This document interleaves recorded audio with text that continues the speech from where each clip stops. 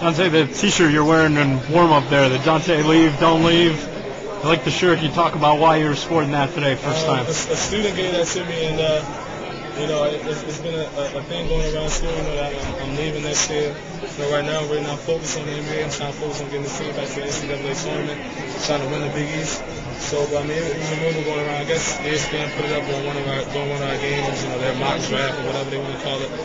But I'm just focusing on the team. Everybody's worried about it, but I'm really not worried about it right now. A game like this make you want to stay? Yeah, definitely. You see the fans out there, it's crazy. I've never seen that many people, at one of my games personally. So I mean, that was 31,000. It's crazy. They sitting all in the back, watching on the big screen. I mean, it was crazy. Talk about the intensity today too, especially from the first basket, Arinze screaming after it goes down. Yeah. All count. We practiced, last couple of days, Coach has definitely been on us. He was disappointed in how we played at South Florida. So we wanted to come out and show Coach, that we were definitely deserving, for him to coach us. He was kind of down, like, he was embarrassed. We were embarrassed for the loss. I know he was embarrassed as a coach.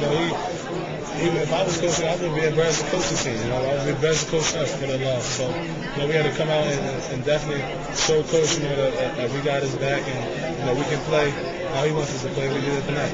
As good as this one was, another tough on Monday against Louisville. Talk about the Cards. We focus. I mean, like I said when we came in, I told the fellas, enjoy the win today. Be smart. Don't go out and do something stupid tonight. But we focus on tomorrow. A lot of us got families up here.